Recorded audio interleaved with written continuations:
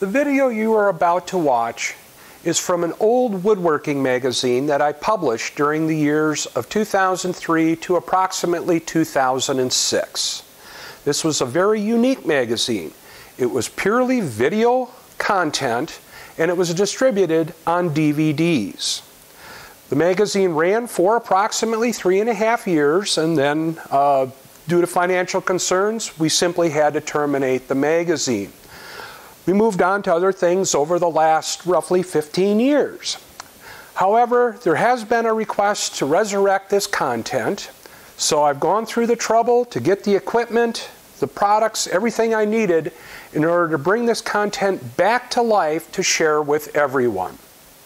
Here on this YouTube channel, we'll be putting up approximately 100 to 120 of the original stories that appeared in that magazine. The magazine was called Woodworking at Home Magazine, and it was truly one of a kind in the world. I really hope you enjoy these videos, and please tell your friends about them. Hi, my name is Joe Garza, and I am with Wood Expressions located in Madison, Wisconsin. And in previous issues, you may have recognized some of the work that I have supplied that Chris has actually featured on the bragging rights. And one piece here that I have here in front may look familiar to some folks is a elk scene that I had cut out of black walnut. It's approximately just shy of 8 feet in length. And this piece here, a lot of folks have probably thought, and Chris had mentioned at the end of that one segment, is, Joe, how large is your scroll saw? Well, what I use is just a very open generic scroll saw. It's a 20-inch scroll saw that I'm using.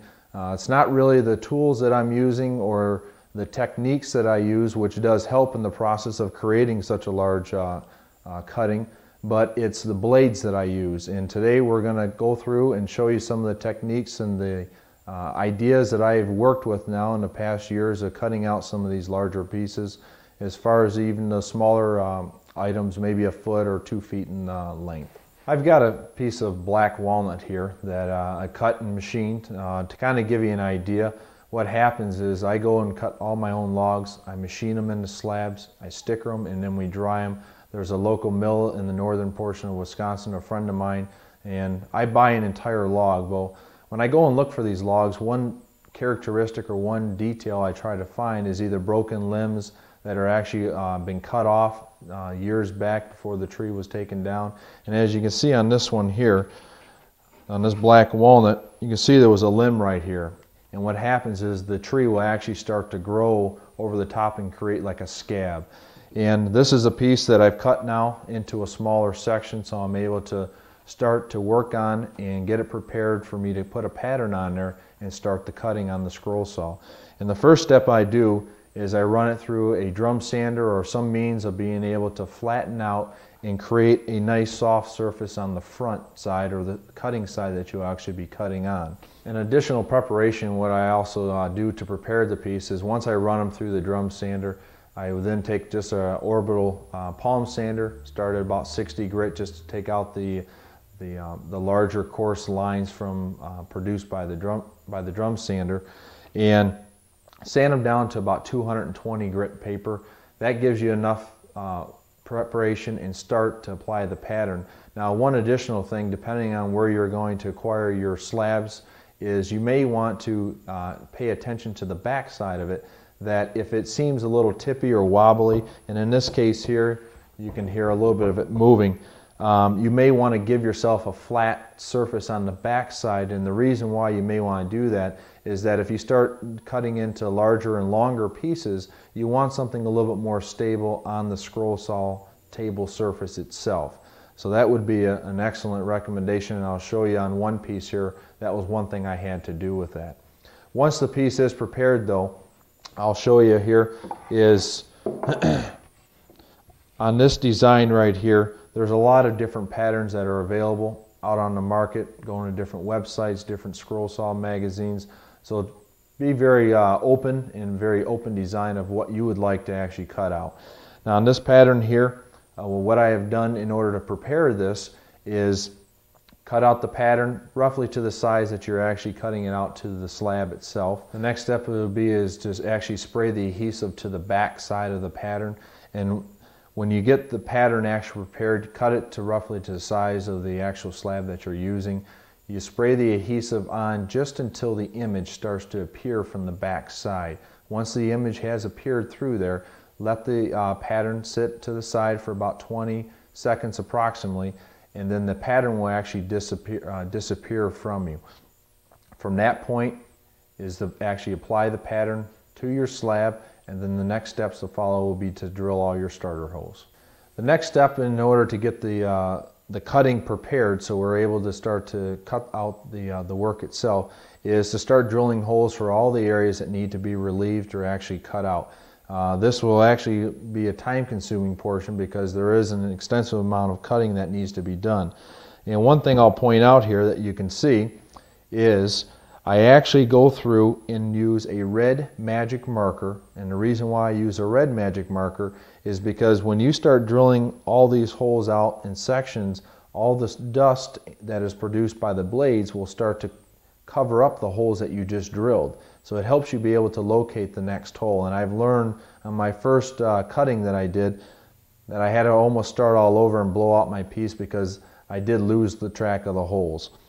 As far as the drill bits that I use range anywhere from a number 60 numeric all the way up to a 1/16 of an inch. And depending on the areas that you're actually drilling will depend on the size of the drill bit that you use. Majority of my drilling is done just with a cordless or handheld drill. You can use a drill press depending on the throat or how deep your drill press will allow you to cut. Some of the cuttings I've done up to close to 30 inches wide. Unfortunately, I can't use a drill press for that, so I have to stick with the old-fashioned hand drill. When you get ready to prepare to actually start drilling your holes, you'll make all your red marks, identify where your holes are going to be drilled, and from that point there, they have different attachments for different drills, handheld drills, to keep you drilling square. That is one particular thing you'd like to try to do, is to drill your holes and make sure that they're perpendicular and they're square going down in through the slab. If you get off on a slight angle, there may be an adjoining piece next to it that you may end up cutting out or missing that piece because the holes were drilled crookedly. So we'll drill a couple holes here just to get it prepared and ready. I usually hold the bit off the piece just slightly, start my drill slowly, and then slowly drill inside. One hole is drilled, go on to the next section and drill another hole.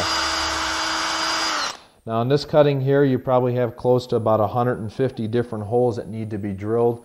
So it will take some time, and I emphasize, please take your time when you do these holes, because when the cutting starts to appear, you'll start seeing the holes that were left out if you drilled your hole a little crooked.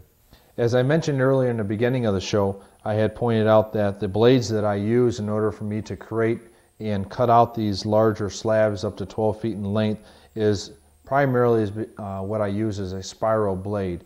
And the spiral blades that I use and I highly recommend are the Flying Dutchman spiral scroll saw blades, and they can be looked at and provided by Mike Morlock, and he is actually out of South Dakota, and his website is mike@mikesworkshop.com, and that information will be available at the end of the segment, so you'll be able to take a look at his blades and other things that he has to offer. But to touch base and show you some of the blades that I use, there are 4 primary blade sizes that I use. The first one that we're looking at is a 2/0, and if you can envision a spiral staircase, what happens is these blades cut in 360 degrees. You never have to turn a slab or rotate it completely around. These blades allow you to cut from any direction, so essentially you're moving your slab from left to right and back and forth. Considering in the depth of the throat that you have for your scroll saw will limit you to certain size slabs if you start to produce and start to cut larger slabs. As I mentioned before, the 2/0, which is the smallest spiral blade that I use right here, is the most common one that I have. It's 48 teeth per inch, and the diameter, to give you a reference, is 24 thousandths of an inch. And that one there is probably, I guess you consider, the workhorse of majority of my cutting, considering that a lot of the cuttings that I do have an extreme amount of detail and very tight corners in which I use that blade there.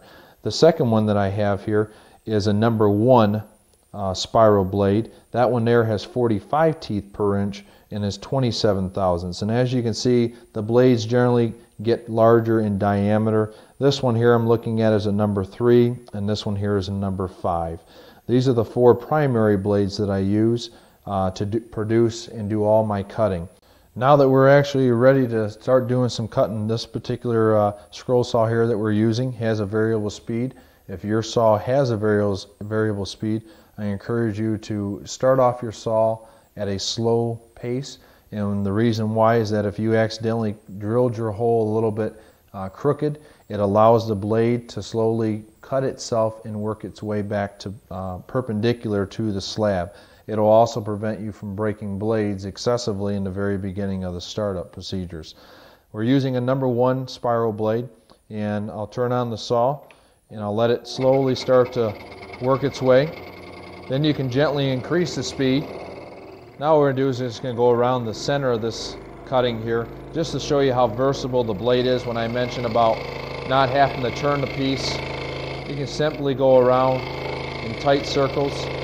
Other things you'll notice is that on some pieces that you cut out here, they'll actually pop out and come right at you. So don't be surprised if some of your pieces come out back at you. But what I'm doing now is I'm essentially not looking at the blade, is I'm looking actually about a 1/4 inch in front of the actual blade itself. And I'm following the line and working my way around the design. Feel free to also back up and move around and cut out sections that are larger pieces that may need to come out first. Be up to your discretion as far as how much moving you want to do. You'll find that there's a certain pace of how quickly you can go with these blades. And as you can tell, I'm going fairly quickly. There's a piece I mentioned that might pop out. We'll work our way around very slowly. These blades will break in a heartbeat. So be prepared and have yourself an extra little stock that you can buy these. There are some local stores that you'll be able to maybe find locally where you're at that will sell these blades by the dozen. What I recommend is you buy them by the gross. A gross will comprise of 144 blades. First couple projects, it may take you 50, 60 blades or so. Once you're done cutting out a section, simply go back to the open part, turn your saw down, and move on to the next hole. Now in this cut here, we decided to move in a little farther inside the piece, and what I'd like to point out and show you on this cut is that on the whole entire cutting itself, you'll find about the same techniques to use to go around the curves, but on this one here is a little bit different. And as you can see, that the section that we're getting ready to cut out here is actually adjoining to 2 other cuttings or 2 other sides that need to be cut out. So what I'd like to show you is what I try to accomplish is to also cut with the blade and remain on the inside of the line that you're getting ready to cut out. And I'll turn on the saw here and I'll show you as we walk through this. Increase the blade and the speed is that I'm actually going to stay just to the inside of the line. So what happens is there's a very thin portion which you can see the white section. That's actually the wood that's going to stay in the piece that's going to hold your piece together. And if we go inside that white area and get close to the adjoining spot, chances are if you lose the piece adjoining to the side of it, you'll probably end up going to your cabinet and pulling out some regular wood glue. Glue in this case, and you put 20-30 hours into a piece, you'll make that glue work and you'll make that piece disguise that nobody will ever know that a piece had actually broken off. So continuing moving slowly through the cutting, and once you are done with that one section, like I said, slow down your saw, turn it off, and then go on to your next hole. So it's a matter of taking the blade out, changing it in and out on every hole. The next section here I want to bring up and expose is the last cutting we did was actually a smaller piece, and Some folks still may be wondering how we maneuver and move the larger slabs that you may want to decide to cut out. Essentially what I do, especially the one here behind me, the elk scene, is I use outfeed rollers and extend them out approximately anywhere from 2 feet or greater, depending on the length of it. And what you want to do is you want to raise the actual cutting up off the actual of your scroll saw, so it gives you a little bit more easy movement from side to side. So essentially what you're doing is you're moving the piece from side to side and back and forth. Once your cutting is complete, the next final stage of wrapping up your project is to take your pattern off, use a palm sander with 220 grit paper, and lightly sand off the areas. Be very careful in some of the areas that may be delicate, that you don't want to break those off. But essentially what you're trying to achieve is to remove any excess of adhesive that may be stuck to it. From there, all my cuttings I do is I spray them with the catalyzed lacquer. You can use any finish of your choice. I keep everything a natural color, so I don't use any stains or pigments or dyes, which would be hard to penetrate some of the areas that are actually the smaller cutouts. And from there, your next step is to find a new home for your cutting and enjoy it. You'll get an enormous amounts of response from family and friends that come over, and you tell them that you did it on a Delta 16-inch scroll saw. This is Joe Garza with Woodworking at Home. I appreciate your time and thank you.